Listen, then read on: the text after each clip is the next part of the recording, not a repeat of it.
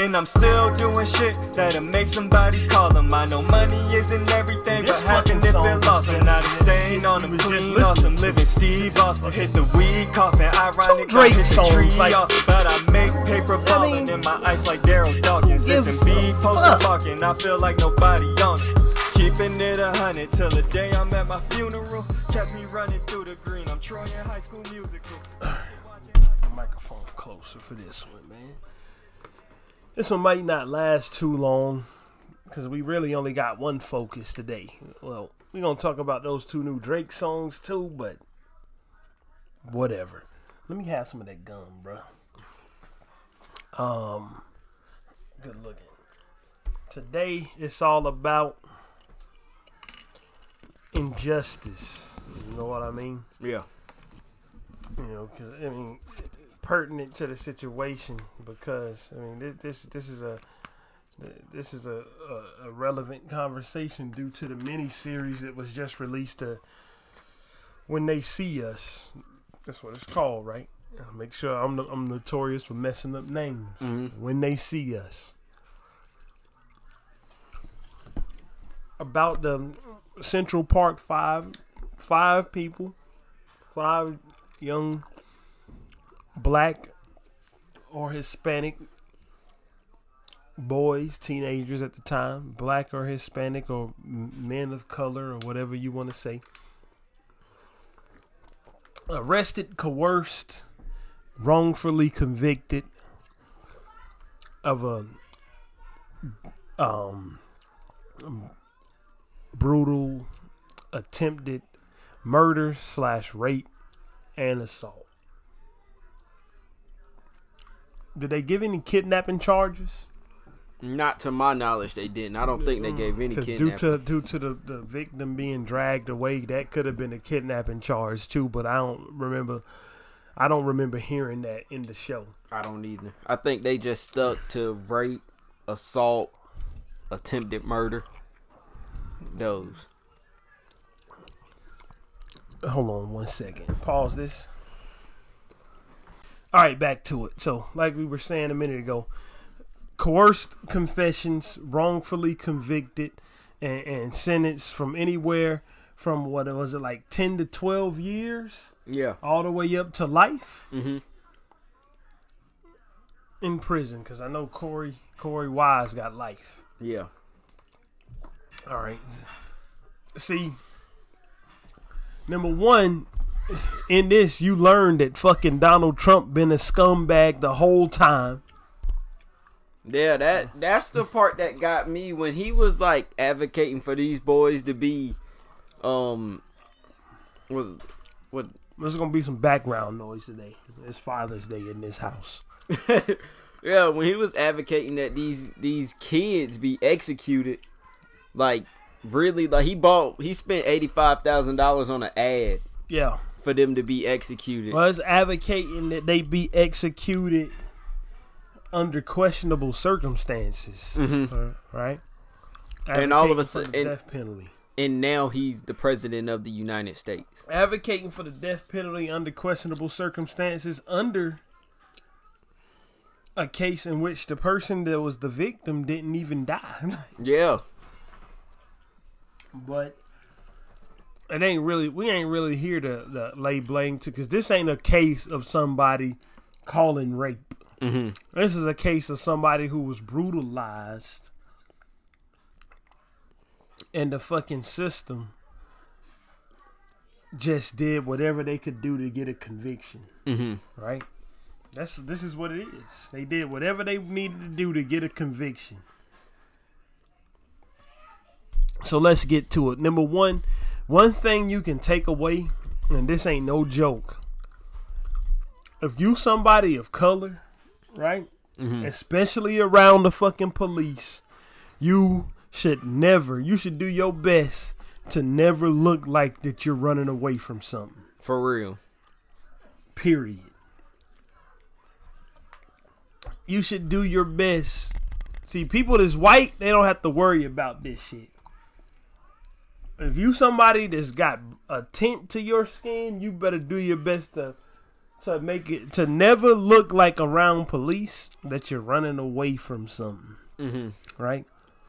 Because believe it or not, with us, most of the time, like, it's guilty until proven innocent, not the other fucking way around. Yeah, right. Exactly. That's exactly how it is.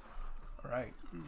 Nigga, if you are fucking in the same color spectrum as the suspect, you fit the description. Yeah, of course. Like today, I was coming back I had went across to my neighborhood to go pick up something, and it was just police over there, like, just in the neighborhood with the lights on, like, just over there, bro. And I was like, damn, they just, like, it's police who come around there and just sit. Like, they sit across the street in the Food Line parking lot. Yeah. And just sit, waiting, looking, watching. And that shit crazy, bro. So, I mean, a quick rundown of the story or the events that happened, if somebody ain't familiar with what happened in the case.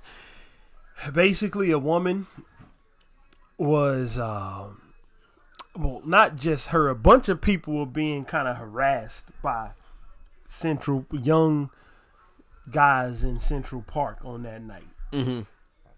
But she was assaulted, brutally raped, beaten, and left to die. Which luckily she didn't at that time. I don't know her status today, if she's alive or dead, but from that she didn't. So the police were called, right? And of course, your instinct, everybody scrambled. When you see people running, you run. That's what the instinct of us is. When you see niggas running, you run. All right? And that's what happened. Okay?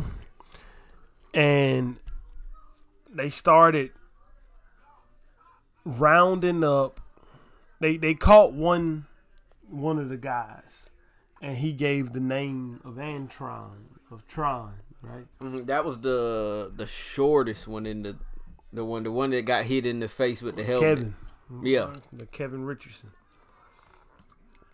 And he gave the name of Antron McCray, right?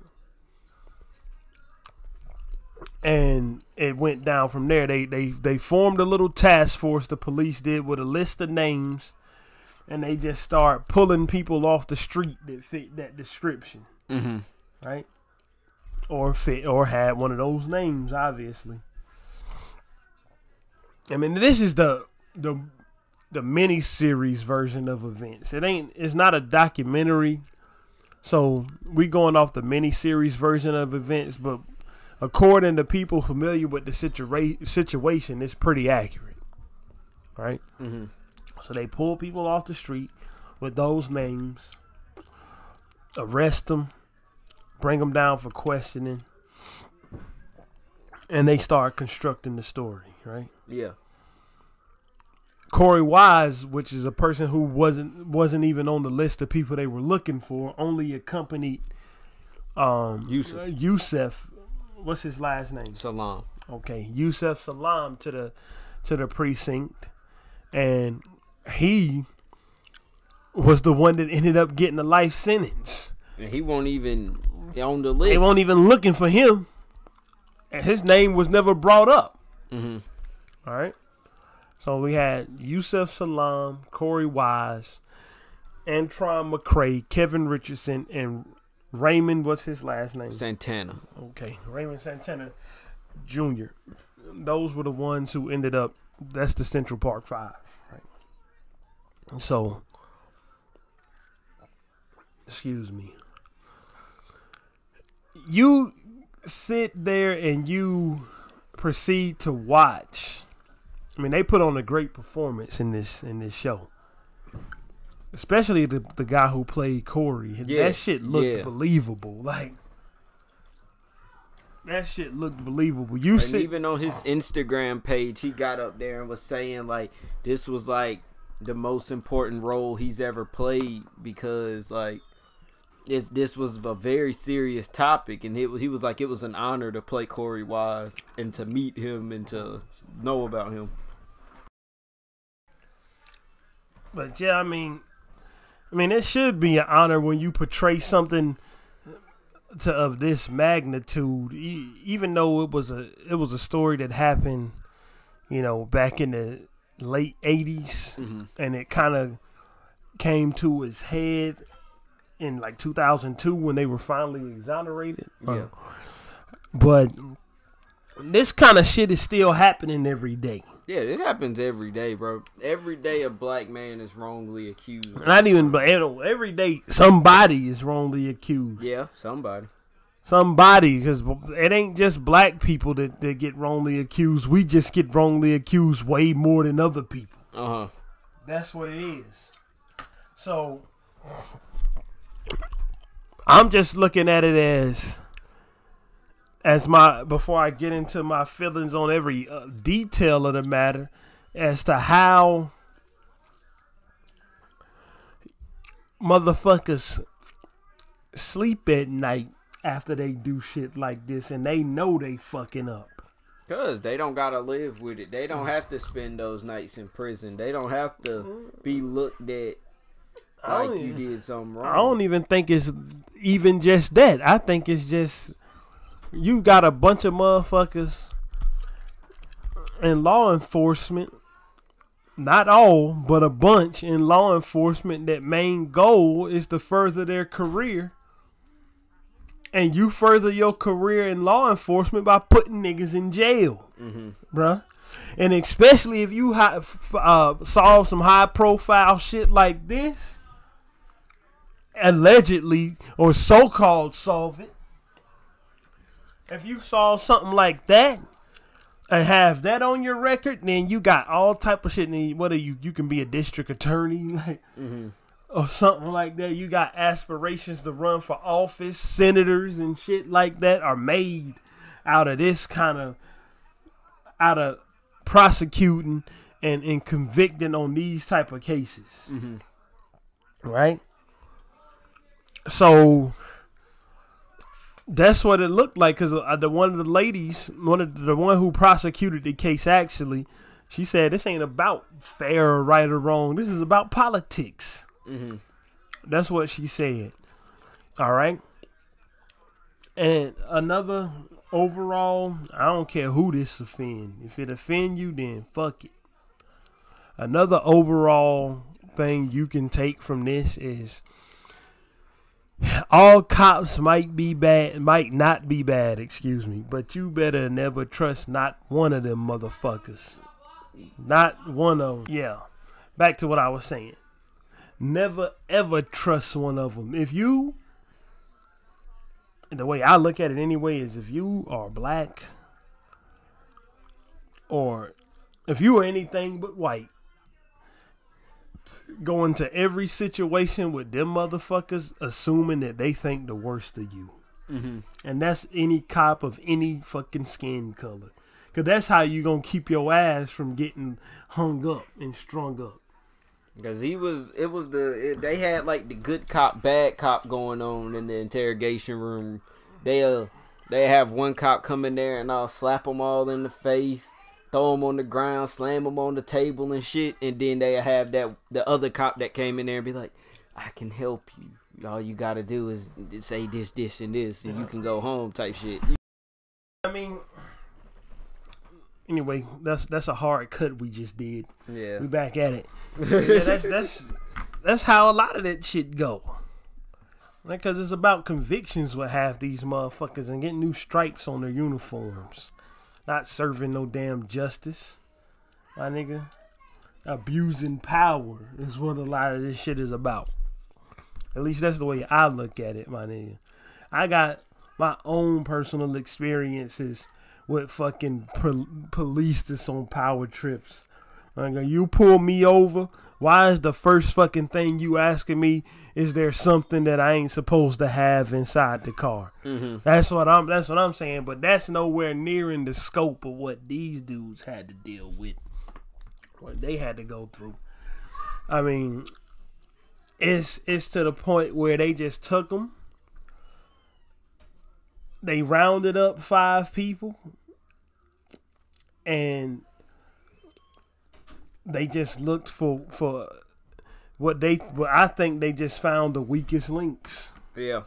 I think that's what they did too. Nigga, you're 14 through 16.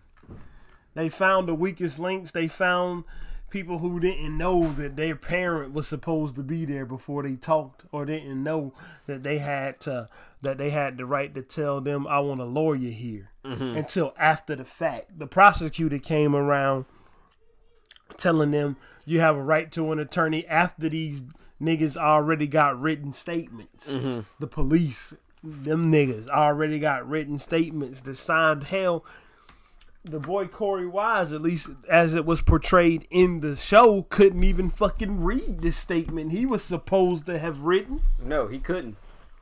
Because when they was in the courtroom, they asked him to read what he said, and I can't read it. Alright. So, what was it? How could this shit stand up to a jury? That's the thing. Because they were black and young. How could this shit stand up to a jury? You see the prosecutor, and I believe to be fair to her, she fucking came out and denied that any of this shit was true. But I believe every bit of it. Yeah. Like, you see her standing in the room. They got the narrative. They made up the narrative and then crafted the confessions and evidence around it. Right? They had the narrative laid out, and then they said, well, we're going to just change these 2 things around in the timeline to make it look like, because the woman told the other prosecutor, I believe, told her, how the fuck could they be here raping somebody and be here beating somebody at the same time? She was like, shit, we gonna just switch the order. That's what she said, right? I remember that. That's what she said, right? And they had like no physical evidence. No physical evidence. No physical evidence. And they told the police basically told them boys what to say. Yeah. They told them what to say, and said, you gonna get out if you just say this. The only one who mom actually came wasn't it Yusuf? Yeah, but she got there. It's like she got there right in time. They didn't even know where she didn't even know where he was at.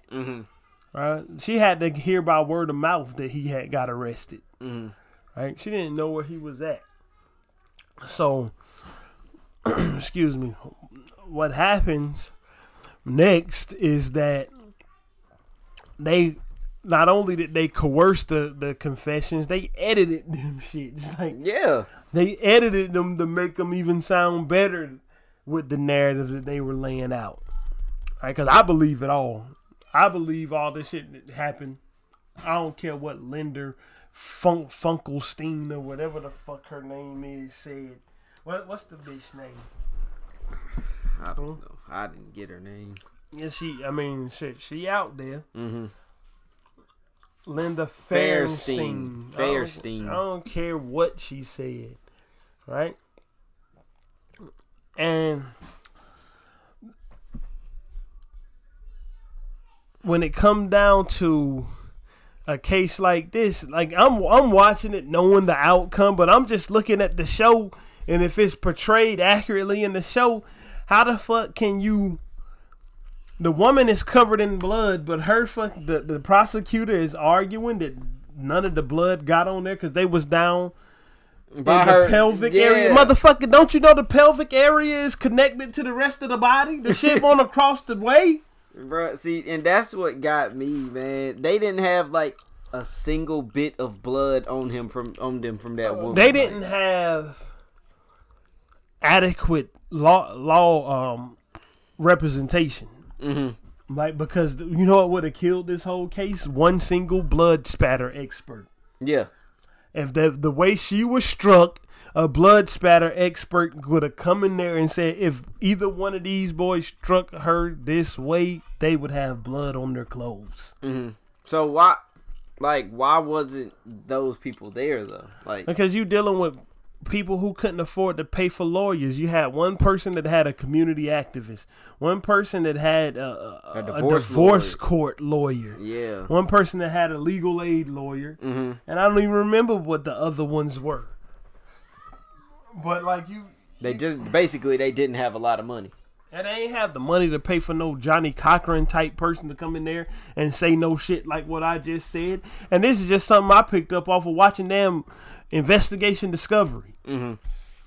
A blood spatter expert would have broke this whole case in half. They had DNA proving that these boys didn't do it. One inconclusive swab and one swab that didn't match them. And instead of just dropping the case, any DA would have dropped the case.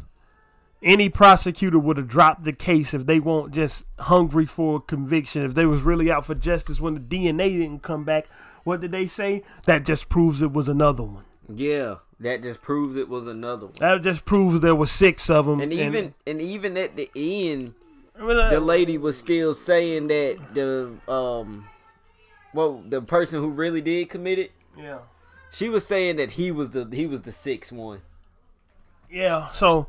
That case should have been thrown out when the DNA evidence came back inconclusive with one sample and not a match with the other sample.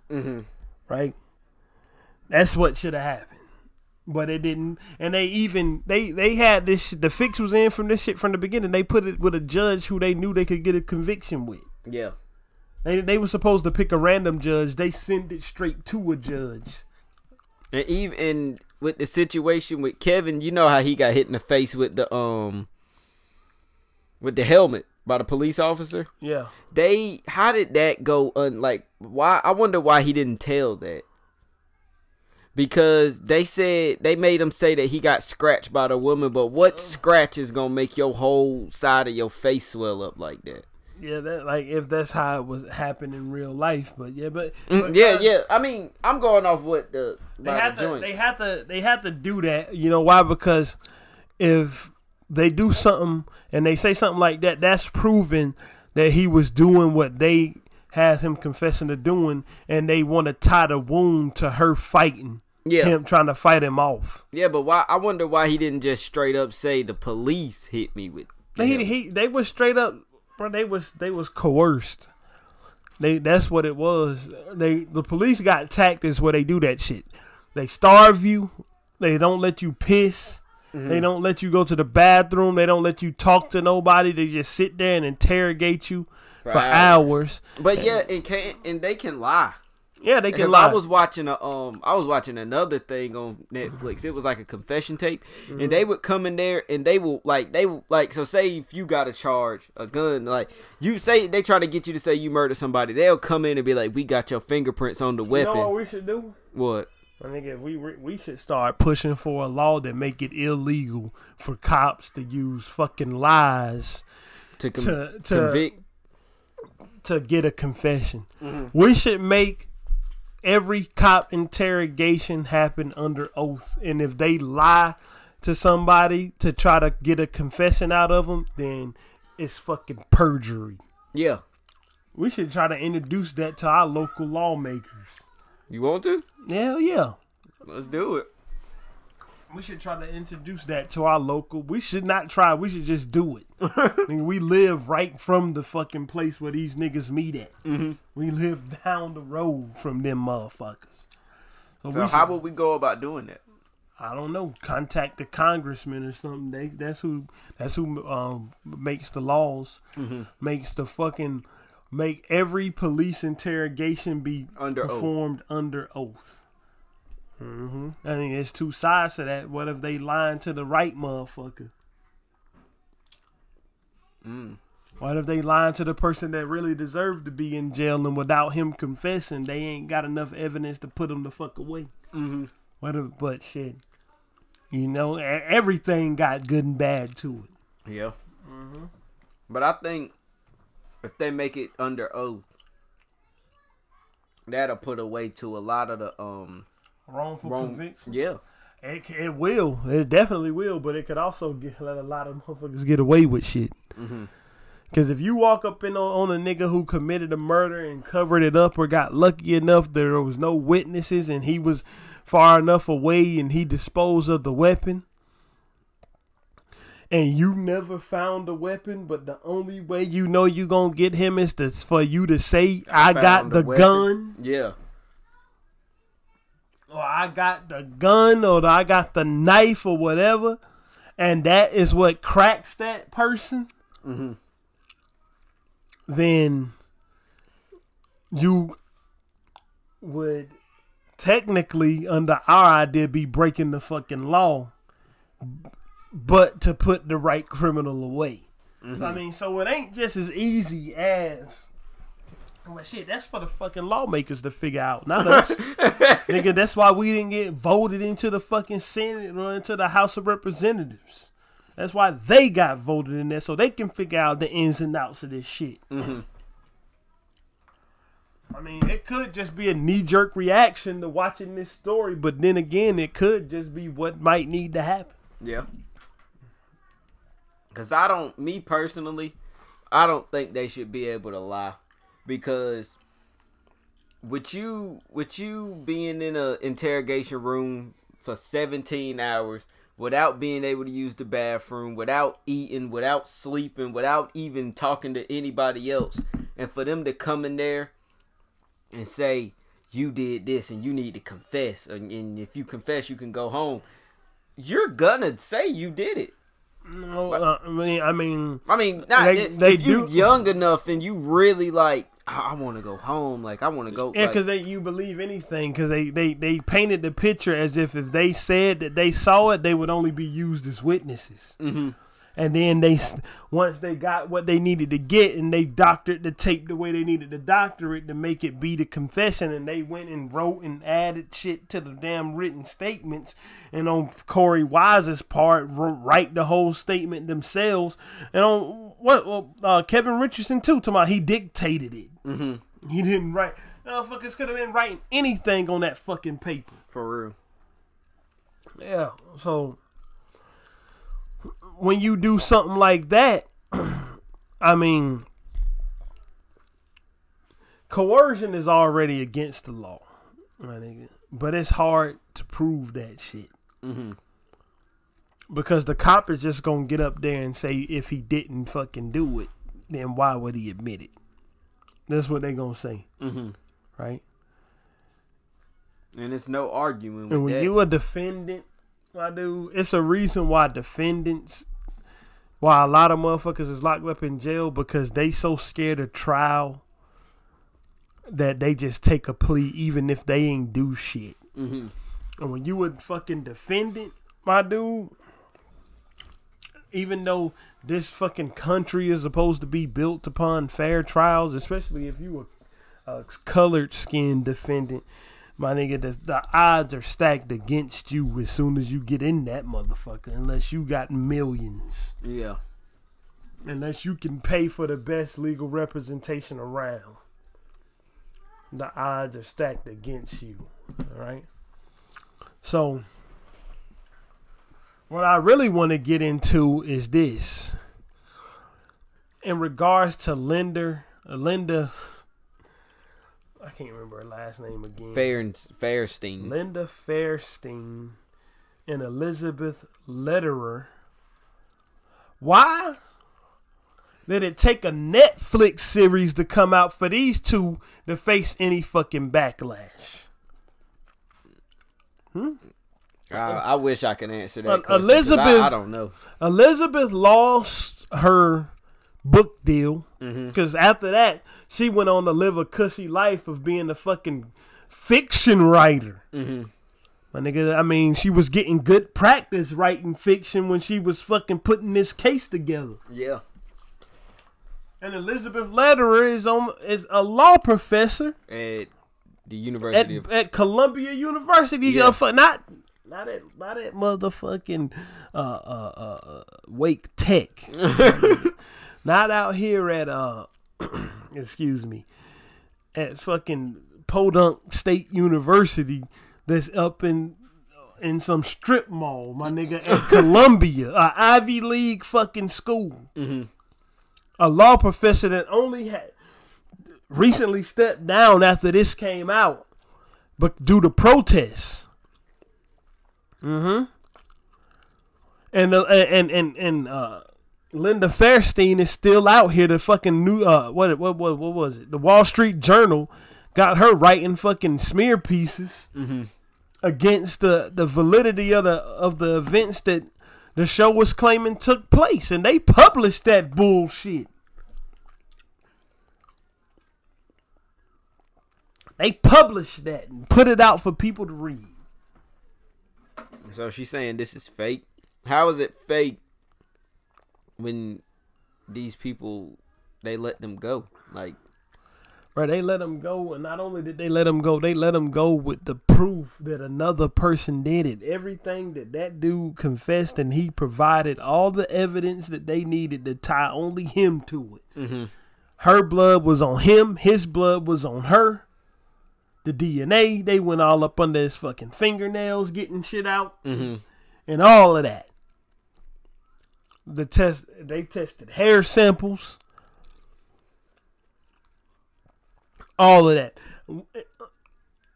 How this was resolved back in 2002. Why did it take a Netflix documentary, or not documentary, but kind of like non-fiction based on a true story miniseries to come out 17 fucking years later after it was proven that these dudes were innocent? Why in 2019 did these two bitches just face any repercussions? And they're not gonna face a lot, honestly. I think that's about as all. I don't think they're gonna get no prison time, if you ask me. Wrongful conviction ain't no prison time. What they do when you wrongfully convicted, they do what they already did for the Central Park 5. They pay you. Well, they were, I mean, if you could call anything lucky in this type of situation, they were lucky enough to get millions of dollars. One guy in Tennessee got wrongfully convicted and spent about 20 years in prison, and they gave him like $1.50. Damn. After he sued. $1.50. Something of the sort. Something like that. It might have been less. I think it was actually just $1 they awarded him. One motherfucking dollar. So when your retribution or your not retribution, but your repayment for the years of your life is just that, payment. You sue, you get paid, and that's it. They don't do shit to the motherfuckers that put you in jail wrongly. And I feel like actually that should be a law. If you wrongfully convict somebody, you should. They do. If you wrongfully convict somebody in certain ways, they'll put you in jail. Like if you a policeman planting drugs, or if you fabricating evidence. Like if they had she fabricated evidence with lied with a story. Oh, but she didn't go fucking plant the DNA on the woman. Oh yeah, or something like that. That ain't what was done. So for her popping off at the mouth and just lying, they ain't finna do nothing to her.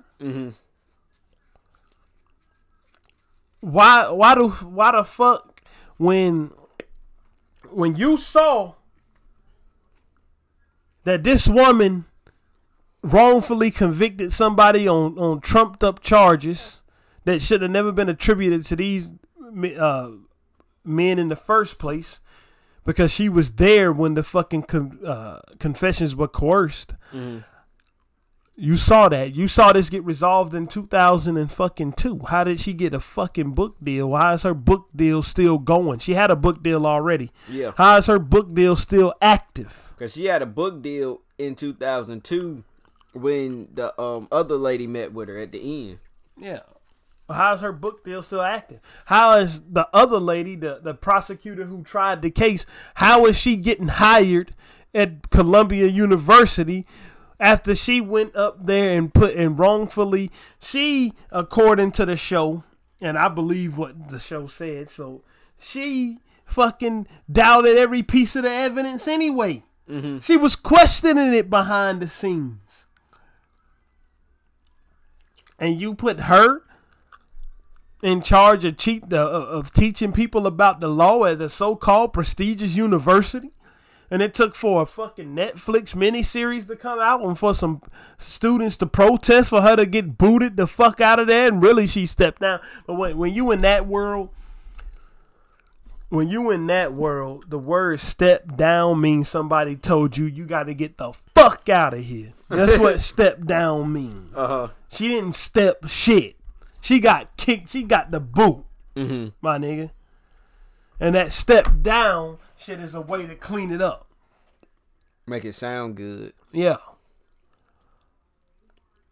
Motherfucking Rob, what's his name? Is it Rob Smith? Rob Smith. He worked at ESPN, right? Mm-hmm. He worked at ESPN. I'm going somewhere with this, right? I'm gonna look up this dude name.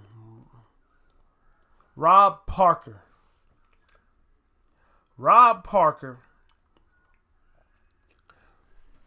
worked at ESPN, right? Yeah. Black man worked at ESPN. That nigga got fired from ESPN. You want me to tell you why he got fired? Why? This motherfucker got the boot from ESPN for saying RG3 was a corny type of brother and the black community doesn't see him as black enough. That nigga was out the next day just for saying that. But this white lady who put 5 teenagers of color behind bars for a rape for years of their life got hired at Columbia University to be a fucking law professor, when this other man, I'm talking about, this is real life shit, Rob Parker, got booted out of a joke of a company. ESPN itself ain't a joke of a company in its field, but they talk about fucking sports. Sports ain't important to life. Yeah. ESPN is a network built around fucking games. They threw him out the door the next day just for saying RG3 was corny and he ain't black enough. Mm-hmm. And he like white girls. That's what this dude said. Nigga was fucking fired. And this woman got a job at Brown University. Not Brown. That's another Ivy League school. At Columbia University. Teaching fucking law. My nigga, this ain't How to Get Away with Murder, where the professor can do all type of fucked up shit and keep her job. This ain't that, nigga. Not to mention Rob Parker went to Columbia University. I mean, I didn't even know that. I didn't know that shit. Which is crazy. Yeah, but I'm just saying. How the fuck a company such as ESPN acting faster on bullshit that's meaningless than publishing companies and prestigious, so-called prestigious universities acting on people who were proven to be wrongly accused. No, not proven to be wrongly accused. Proven to be so hungry for a fucking conviction that they crafted a fucking story out of thin air. As long as it could get niggas locked up, that's all they cared about. Mm-hmm. The prosecutor said it's about politics. The boys were referred to as fucking animals. You think I don't believe? I believe with all of my fucking soul that those white people was in there calling them dudes animals. Of course. I believe that too. Honestly, everything that was in that documentary, I definitely believe 100%. So they want a documentary. I mean, in the miniseries. miniseries. Yeah. A bio series. That's what it was. This shit ain't a fucking joke. You get up on one of these stupid ass TV stations and say the wrong thing, your ass is gone. You get up on ESPN and just talk politics, your ass is gone. Ask Jemele Hill. Mm-hmm. She the fuck out the door just because she wouldn't stop tweeting about Donald Trump, nigga. That's the reason Jemele Hill got the boot. You feel me? Just because she wouldn't stop tweeting about Donald Trump. But it took all the way 17 years after these bitches was proven that these motherfuckers got able to retire and go on to make money doing other shit. Mm-hmm. Being a crime author, writing novels and shit, getting published, and being a fucking law professor. And they ain't have to worry about if they was gonna ever be free again. Like the people who they just callously threw behind bars for some shit that they had to craft the evidence around. Shit, I should DM this shit to Linda Fairstein and Elizabeth Lederer.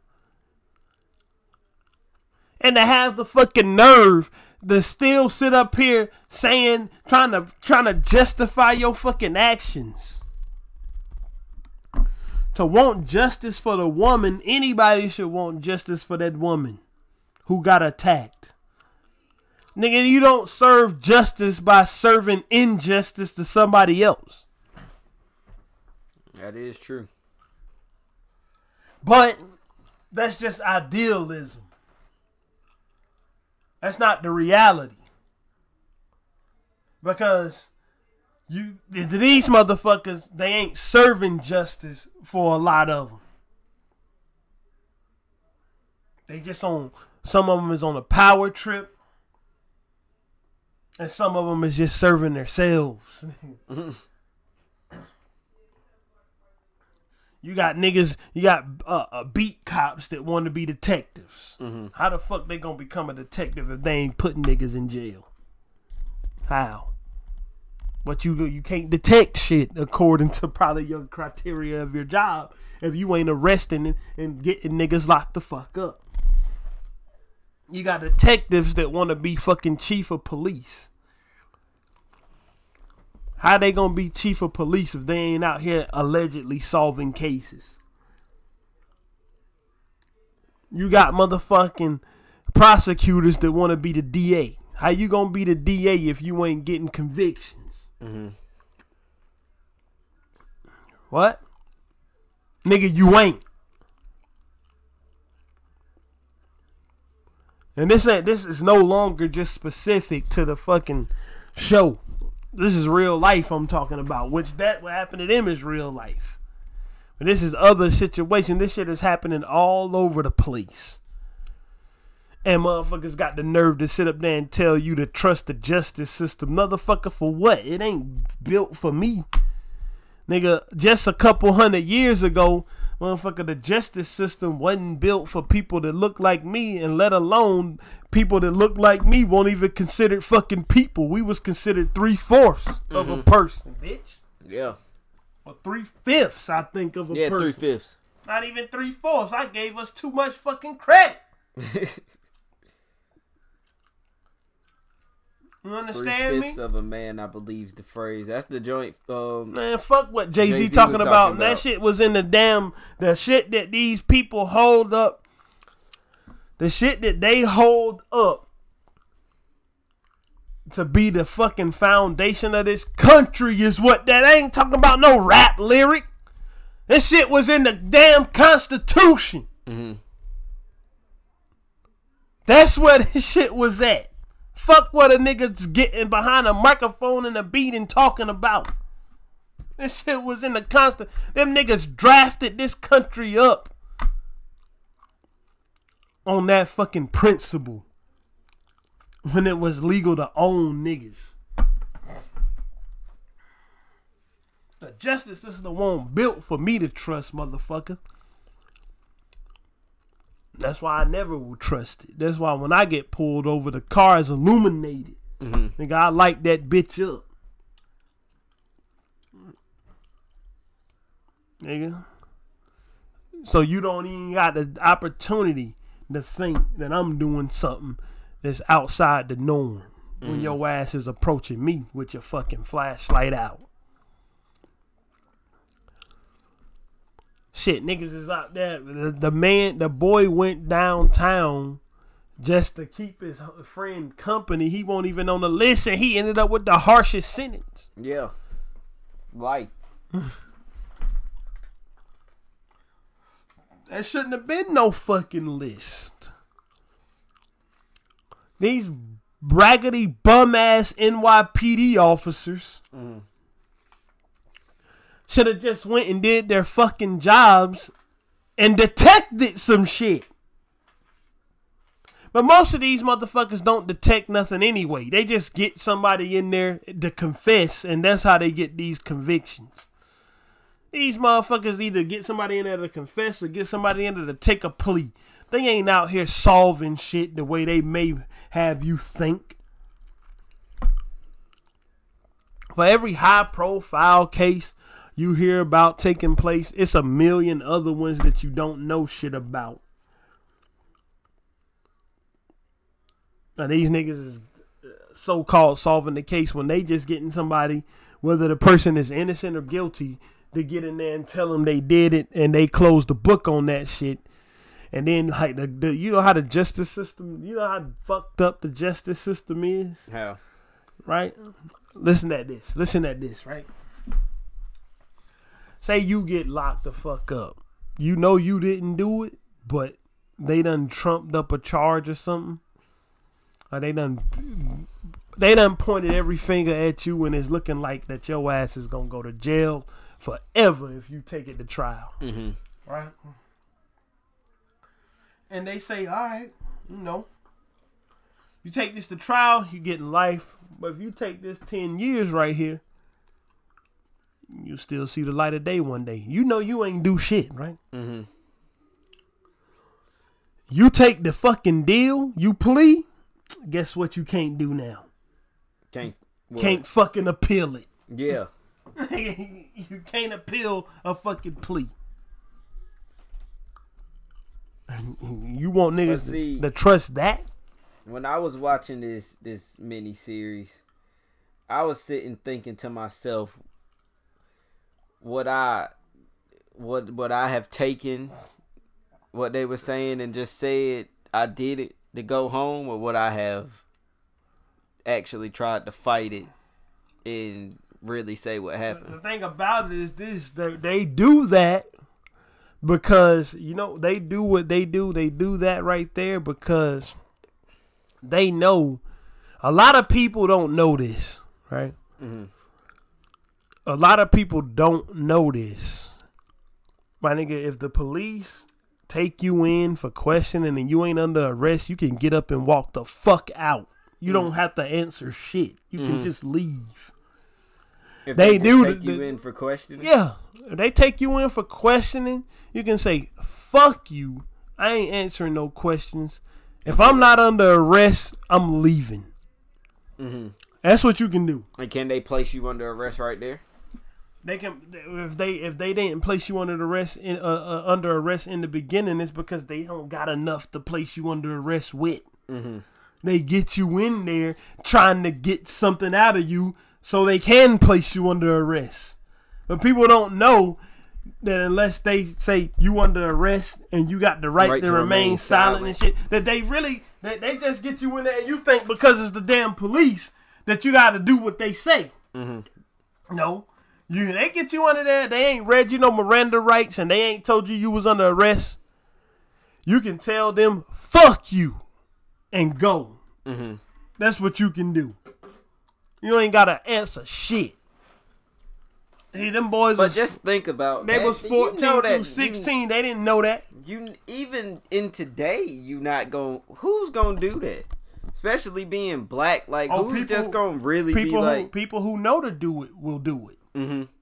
But a lot of people don't know to do it. People who know to do it will do it. Mm-hmm. I tell you, this is what happened to me. Right down my fucking front yard. This is what I say. People who know to do it will do it. Mm-hmm. Right in my front yard, the police were called on somebody in my neighborhood. The person that the police were called on fled the scene as soon as he sniffed the damn cops. Mm-hmm. He left. Left me and my cousin and our other friend out there. Our other friend got handcuffed. Mm-hmm. He was under arrest. Me and my cousin, we walked away from the curb and sat on our porch, and the cop approached us. Why you walk away? What you walk away for? Said, we got a call about some people on the corner doing this and that. I said, you ain't get no call about us. And I was about what, 17 when this happened? Mm-hmm. 18 maybe. And he was like, what you walk away for? I said, I'm at my house. I was standing in my yard when you pulled up, and I'm in my yard now. So you know we could get you for resisting arrest. I said, I ain't under arrest though.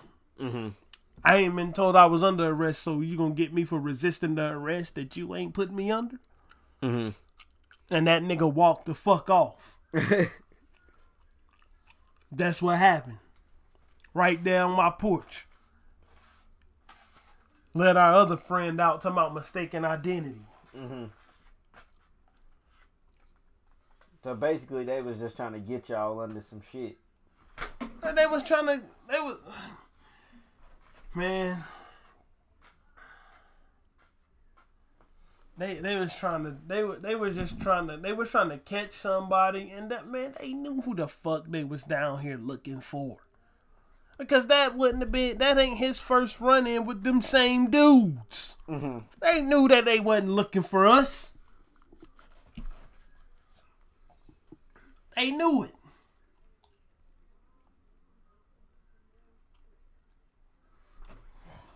But that's how the fucking police are, man. They try to intimidate. They really was probably going to try to intimidate us into giving up where the person they was really looking for was at. Yeah, but y'all didn't. I didn't tell them motherfuckers nothing, but that I ain't under no arrest. That's all I told them. Which was the right thing. Mm-hmm. So this show is just a look into what I believe and what is happening in precincts all around the country. Sorry to say it, police, but those type of motherfuckers make people in our community not like none of you niggas, and not trust none of you. Right? So all I want to do is just say a big fuck you to everybody who was involved in the case, who was prosecuting it, who was investigating it and prosecuting it. Because you knew you didn't have shit, and you went into the fucking precinct and created shit. Mm-hmm. Coerced even fucking the boy's dad, threatened the nigga's job. Yeah. Like, and that was with Antron. Yeah. Had him in there telling his son to go along with y'all bullshit version of events. To keep his job. Mm-hmm. It's just crazy what police would do to get a conviction. It's crazy, but it's just fucking life. It's just why you and me and anybody who look like us, anybody who look like they might have any relation to us, better never trust them motherfuckers. I don't. I do everything I can to stay out their way and have them stay out of mine. Mm-hmm. That's Same. What I do. I don't even put myself in a situation where the police can even get close enough to talk to me. So That shit is just crazy. Yeah, it is, man. But at least at the end, they had to give up big chunks of their lives, but they did get justice. They got this shit wiped off of their name, and their story can be used to highlight the injustices that's happening to people all over the country of any color. Shit, white people get wrongfully convicted too. Yeah.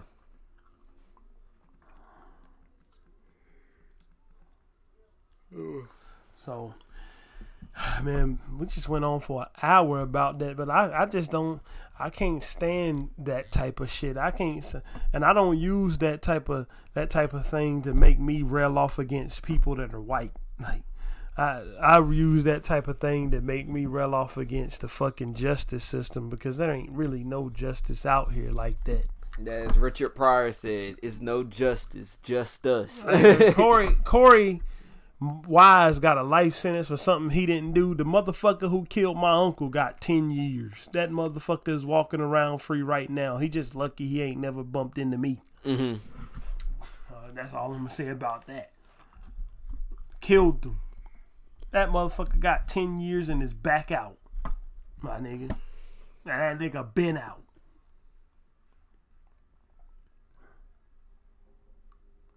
So that's what I'm talking about. That's what I'm talking about. So, do you want to really talk about these sorry ass Drake songs? I don't. I was just about to say. Go ahead. No. Talk about them. I'm not gonna talk about them. Me personally, I don't even want to talk about them. They're shit. That's my opinion. I like the songs. I like both of the songs. I think they're really good songs. But listen, I can't listen to 2 songs by Drake. I need an album. Drake is not one of those artists where I can go and listen to a single by Drake, because then it's only gonna make me want to hear more new music by him. So the songs were good. I like the I can get you in contact with a support group. I can get you some help. I can get you in contact with a psychologist if you need me to. Anything that can fucking free you from the mental stranglehold that this shit ass fucking artist must have on you. Because if you hear this shit and say, I want a whole album full of this shit, I don't know what I can't do nothing for you, man. I like Drake though. I fucks with Drake, so it wouldn't be nothing for me to get an album. I don't care who made these 2 shits. If my favorite artist made these 2 shits, I wouldn't be saying I need to hear a whole album full of that from them. I'm ready for Drake's album. I'm ready for Lil Nas X album. Jesus Christ, you do need help. Bro, Lil Nas X is a great artist. I don't know. I can't. A great artist? He makes great got music. Fucking lucky. He got a meme song. He got a song that was a meme, and then the shit blew up because the country music chart discriminated against him. That song is fucking garbage. Old Town Road is dog shit. Nigga, I thought it was a joke. Nigga, I thought Old Town Road was a parody. I didn't know that nigga was serious. The song is good. Shit is trash. The song is good. My nigga. The song is good. It's no way around it. It is a way around it. It's no motherfucking. amount. I'd rather go listen. If I want to listen to something like that, I'd rather just go listen to like fucking Willie Nelson or Kenny Rogers. Niggas who actually talented at making country music.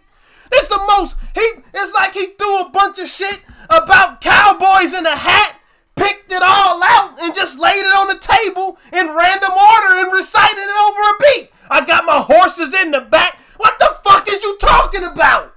That ain't got nothing to do with shit. A Ferrari. That ain't got nothing to do. He talking that nigga. I got my horses in the back. A Ferrari. Nigga, why would he say something disparaging against Porsche in the next sentence? The symbol of the Porsche is a horse, and the engine is in the back of that too. It's all in the song, I guess. The song, I like Lil Nas X, and I like Drake. You ain't talking about the fucking Ferrari? I believe that's what he was talking about. I got my horses in the back. I think Nigga, the horses is in the back of your Lamborghini. That's what I'm saying. I think he's talking about a fancy car, like a fancy sports car. I'm riding on my horse. You can whip your Porsche. He ain't talking about a car. Yeah, he switched it. I'm riding on my horse. He didn't say in it. He switched it. I'm riding on. You can whip your Porsche. I've been in the valley. You ain't been up off the porch. Like it's just rhyming sequence. But he didn't have on. Doesn't rhyme with shit that's in the sentence. He could have said, "I'm riding in my horse. You can whip your Porsche." I don't know. Said I'm riding on my horse. I can listen to that song on repeat. The shit is complete, utter, and total fuck. That's what that shit is. That song is great. I mean, for the success, I'm completely on board with him being successful with it. Mm-hmm. Shit. But the merits of it as a song, that shit is fucking terrible. Nigga, you only saying this about a sports car because of Billy Ray Cyrus part. Be for real. I'm not. I honestly think nobody was horses talking in the back means he was driving a sports car, and I think why would he say in the next? Same reason why any rapper says anything. Just to fucking say it. It's a song. I'm saying I'm riding on my, but the song is about something, and it ain't about cars. Nigga, he just went. The next sentence he said was about not being in a car. So why would he be talking about being in one 2 words earlier? Why else would horses be in the back though? Nigga, what do you mean? You just take the motherfucker up and tie it up around the back of something. That's what you do. People actually do ride horses to places. It is actual real places and restaurants and shit. With, you know that shit from back in the Wild West? I know what you're talking about. It is, that thing still exists. You can ride your horse somewhere and tie it up in the back of the establishment and have that motherfucker waiting for you out there when you come back out. Alright. Nigga, I don't give a fuck what some fan put on Genius. Bro, the song is... Like, it's no not saying that song is good. I'm saying the song ain't good. That shit is terrible. Nigga, that shit is fucking awful. But again, if it weren't for a meme and discrimination, nobody would even know it. I think they would. If it weren't for that, this song would have still blew up. How? Cause what if you had he was already blowing up on SoundCloud. If you had to, if this, his song "Carry On" was blowing up on SoundCloud already. Was it blowing up on SoundCloud, or did it blow up on SoundCloud when this shit blew up? He already had people listening to his music. It won't like this was his first hit song. But he already had people listening. That's what I'm saying. That's what I'm saying. Section 80 sold like 20,000 copies and then went gold after Good Kid, Mad City come out. So which one of them shits came first? Did the shit blow up on SoundCloud and was he already buzzing? Or did Old Town Road smash out of nowhere and then people went back to listen to old shit? Good Kid, they probably went back and listened to Section 80 but was under 50,000 copies until no doubting that Lil Nas X shit ain't great. The music is good. This nigga makes great music. That nigga make dog shit. He makes good music. I don't know. Nigga, man, it's that Old Town Road shit. One of the worst fucking songs I ever heard in my life. Is this just biased because you don't like country music? No. That ain't biased because I don't like country music. It's biased because I don't like shitty music. This song is great. What is not to like about this song? It's catchy, great beat. Like, no, the beat is the number one thing I don't like about it. Some fucking stereotypical fucking banjo or something. Nigga, newsflash. Whack ass B.O.B. already did that type of beat better on his song, Fuck You. Mm-hmm. It's way better than this shit. And that's from B.O.B. Somebody that's trash. I can't lie to you. This He nigga gonna be in Lil trash. Nas X is about to be the next version of him. I doubt that. Nigga, But I'm still I don't wait. know I'm how still many waiting fucking until times. I see. How many times am I gonna have to be right about these shitty ass artists before niggas start believing me? I had the same argument with a nigga 5 years ago about Chief Keef. Me personally, I don't think Chief Keef was a great rapper.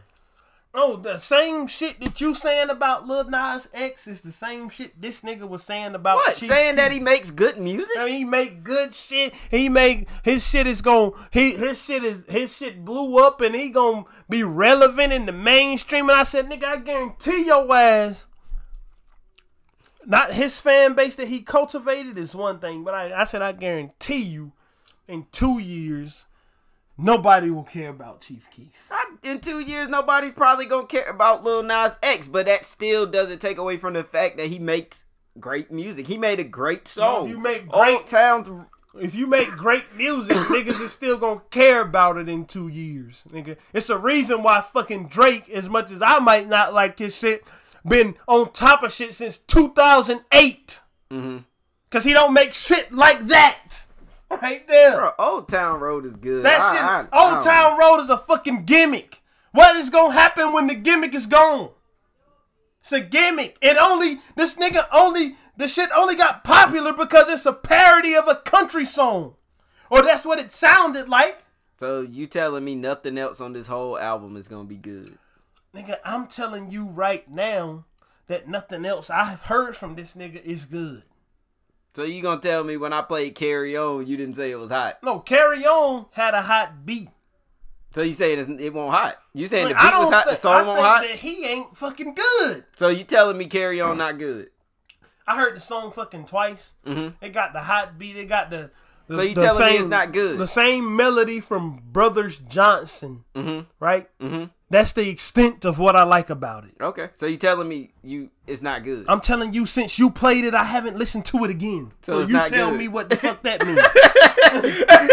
I knew the name of the shit. I got fucking internet. I got Wi-Fi. I got Verizon Wireless. And I got SoundCloud. And I got the ability to type. I could have listened to it a million more times since then. Guess what? Since you played it, I haven't heard it.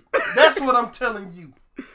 I still think Lil Nas X makes good music, and I'm ready for the album when it comes out on the 21st, and I'm gonna listen to it. Cause I really think that shit's gonna slap. I mean, I'm not above being fucking wrong. Mm-hmm. Bro. If the shit is good, it come out, and I think it's good,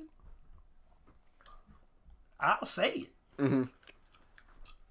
As of right now, my nigga, the track record, I mean, it's like somebody just stepped in shit and they been fucking marking up your brand new white carpet with it for weeks. For weeks. Shit, I don't give a fuck what nobody think about it either. Shit, man, you can't be. I can't sit up here and just have any fucking thing be classified as good. Nigga, a lot of shit is catchy. Nigga, do you like Baby Shark doo doo doo doo? That's catchy, nigga. Is that? Yeah, that shit's you fucking good. running around bumping that shit? Yeah. Get out of here, Especially man. at camp. Get out of here. That camp because you out there with fucking 7-year-olds. Exactly. My nigga. That if this is why I like Lil Nas X, right? I ain't saying you shouldn't like him. I'm just stating my opinion. So you don't think the nigga is good at all? That's what I'm getting. I don't. Bro, I don't think the nigga got good shit out. I mean, the nigga only really he has only one mainstream song. And that's what I'm judging off of. I'm judging off of that. I can't judge off of but what's there. Again, this is a song that I can't stand. Mm-hmm. Well, I like the song. That shit's fire to me. And the 2 Drake songs, I'm ready to hear whatever else. Them shits is better than the Old Town Road. They there. I can give Drake that much. Mm-hmm. NBA champion Drake, because apparently he plays on the team or something. Fuck out of here. Niggas out here with the hat on and shit. He did have the hat. How did it feel to win the championship, Drake? This is poetic. It's what? Nigga, what are you talking about? You didn't win shit. I see that, bro. What's your damn Steph Curry tattoo? It ain't Kevin Durant. But, wow, speaking of sports, while we already talk about sports, how you feel like the Lakers gonna do? They got AD, Kuz, LeBron. And why you keep putting Kyle Kuzma in that sentence, nigga? Cause, bro, Kyle Kuzma, he's. I feel like he's gonna do something. I feel like he's really gonna be good. Do you understand that you just fucking listed Kyle Kuzma in the same sentence with one of the like top 3 best fucking players of all time? Like, do you understand that? Do you understand that you listed Kyle Kuzma in the sentence with LeBron? Yes. That's fucking ludicrous. I feel like when LeBron leaves, he's gonna be the when shit. When LeBron leaves, my nigga, look, LeBron left Miami, nigga. Miami still had one of the greatest players ever on the roster. Mm-hmm. They went from being fucking in the finals every year, my nigga, to being the 4th seed. Mm-hmm. I'm listening. Kyle Kuzma, yeah, he might be okay, my nigga. That's LeBron, bro. I feel like Kyle Kuzma just needs time to grow as an NBA player. My nigga, this is the thing about the NBA, bro. More than any other sport, niggas don't need time to grow. Mm-hmm. Bro. When the nigga is raw, they come into the league wrecking shit. Yeah. Bro. The Miami Heat went from fucking a team that you barely have ever heard of to end the playoffs. To winning a fucking series in the playoffs. To going to the Eastern Conference Finals. To being champions within 3 damn seasons of drafting D Wade. Within 3 seasons, them niggas had won a championship, and that nigga had the best finals performance since Jordan. That nigga averaged like 35 a game in the finals. Mm.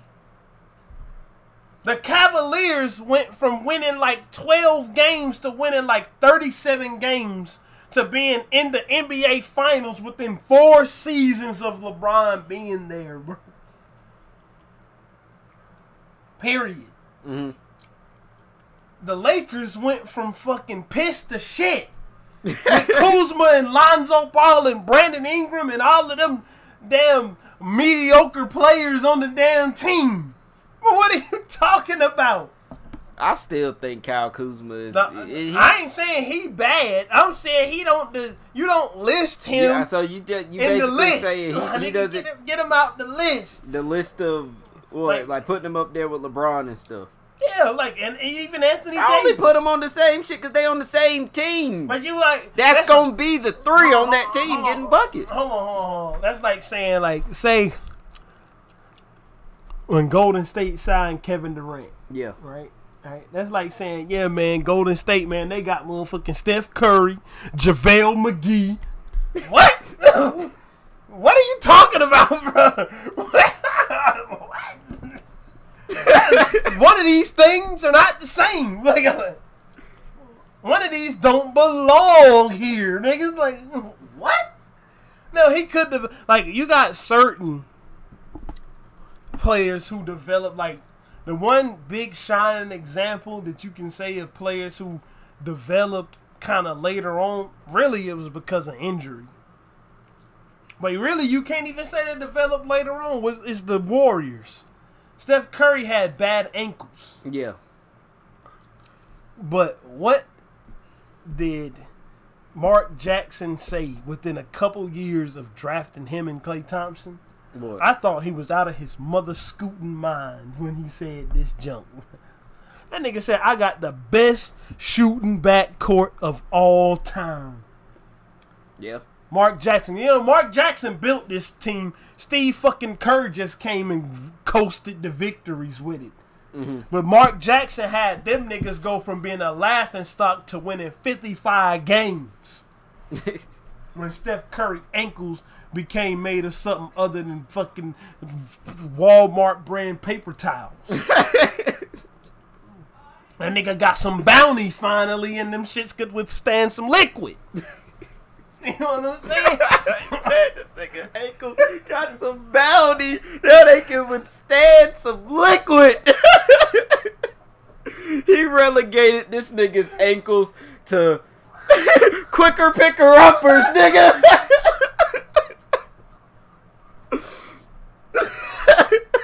I'm never gonna forget that shit now. I'm gonna look at Stephen Curry play, and all I'm gonna see is paper towels around this nigga's feet, nigga. Quilted quicker picker up, my nigga. He relegated this nigga to fucking quicker picker-uppers, nigga. But That like in basketball, nigga, when you know, bro. Like when they get in the NBA, even if they don't have a crazy first season, like D-Wade first season, he averaged 16. I think LeBron averaged like 19 in his first season. Mm-hmm. But when you watch them dudes play basketball, you was like, oh yeah, they belong here. Like, when you watch these niggas play basketball, bro, you like, oh shit. When you watch Jordan play basketball, you was like, yeah, when you go back and watch some of those 19, that nigga was a rookie, had them in the playoffs. He put 63 on Larry Bird, bro, like, in the playoffs as a rookie, my nigga. I don't know. I ain't saying, like, we ain't talking about being a good player. I'm talking about you listen that nigga with one of the best players fucking ever. Mm-hmm. Matter what you like about LeBron or don't like, or how many times that nigga lost in the finals, that nigga's the Black Jerry West. You can't say shit, nigga. Look, let me just give you the perfect example, my nigga. The Lakers. Like I said, I just called LeBron the Black Jerry West. You want me to tell you why? Why? The Lakers. You know what? Guess what their record was in the final? Guess what Jerry West with the Lakers? Guess what his record in the finals was? Jerry West, that nigga is the logo of the NBA. Yeah. Guess what his record was in the finals? What? Guess. I'll give you a clue. That nigga was the MVP of a finals that he lost. Hold on. Yeah, the MVP of a finals that he lost. Yeah, Jerry West was the finals MVP in a series in a finals that the Lakers didn't even win. Guess what his record in the finals was? He only lost one then, right? No. He only won one. Nigga, he was 1-9 in the finals. Damn.